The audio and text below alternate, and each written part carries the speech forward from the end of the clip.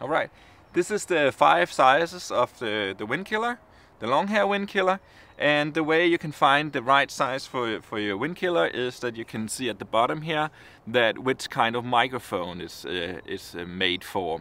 Or you can just measure the grill of your microphone and then find the right one. So that should be pretty easy. If you can, I messed a little bit up with this one and just make it really nasty. And then you just shake it up back to shape. And it's the same thing when it's wet and you just dry it and then you can shake it up again to the shape, to the nice fur shape here. We have 2 more things.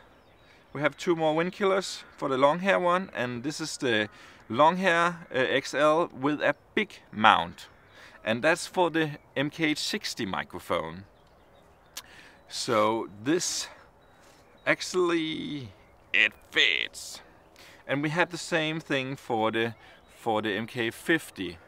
And this is the extra small one you need for that one. And maybe we should hear it a little. I just plugged it in here.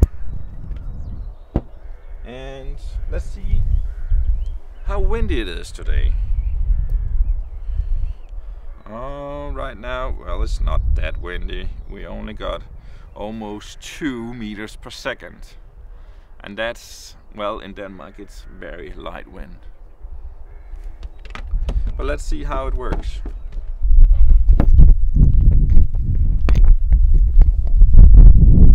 Well, without, you cannot use it. Yeah, and the Windkiller on. And then you have a nice, clean sound of it. Yeah. It's shipping now, the big mount for the XL, for the 60, and the extra small for the 50. And another thing that is shipping now is the short hair Windkiller, and I can show you that.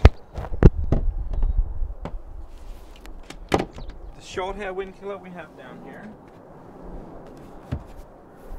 And it also comes in 5 different sizes. Oops.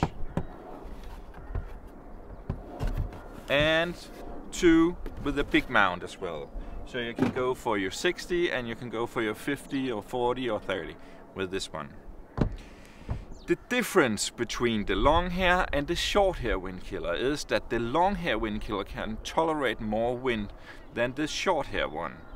But the short hair one is very, very good for the cameras, because the camera guys don't like the long hair. It will get into the picture, and I have seen a lot of guys who have been cutting it and burning the fur and that kind of stuff. We can see it over here.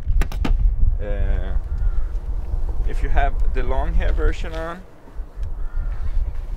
and you can see it might interfere in the frame and all that kind of stuff. But if you take the short hair,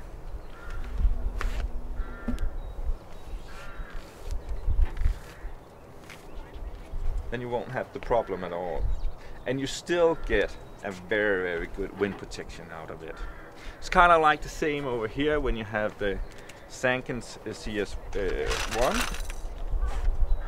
and you have the short hair.